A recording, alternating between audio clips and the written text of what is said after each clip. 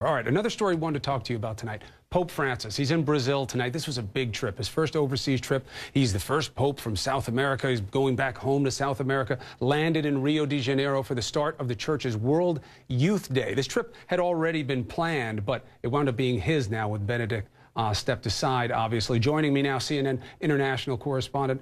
Well, I call you that, but really you're not, right? Father Edward Beck, you're really not a correspondent. You're really a priest and an expert now, aren't you? That's right, of course. Now, we're looking at video of this, Father. Yeah. It's great to have you, as always. It got very intense very quickly. Sure, it was adoring, but you've been saying all along that Pope Francis wants to bring down the walls, right? He wants to engage with people. And you saw what happened out there today, right?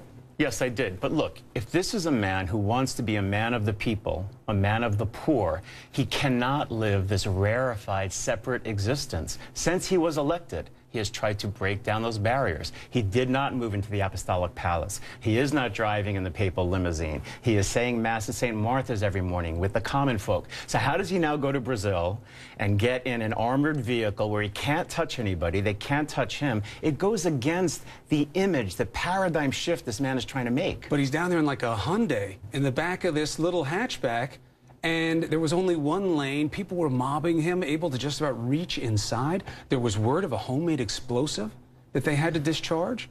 I mean, even though I get the intentions, they're beautiful and arguably saintly. Right. But should he be in charge of security when it only takes one bad person? Well, first of all, he's not in charge of his security. He makes some requests, and they try to... Well, they seem to be listening. I mean, look at the picture. They're attacking, I don't know what it is, whatever the car is. Look how small it is, and look at all the people reaching in to the Pope. I agree with you, but I think that's a better picture than having him removed from everybody. Granted, you could say that's dangerous, and it is, and you have to use prudence. But this is a man who wants to be able to touch people and have people touch him. This is who he is. He's willing to take those risks right now, and I think that we'll see what happens, but I think it's a good idea for him to do so. Thank you very much. I know that the challenge for the Pope down there is to reinvigorate this population. He's going home in a way, but Brazil, the largest Catholic population in the world. Thank you very much for being here with us, Father Beck. I wish I had more time. Me too. Probably some kind of sin. You can take care of that with me afterwards, but it's better to thank you. I feel much better now.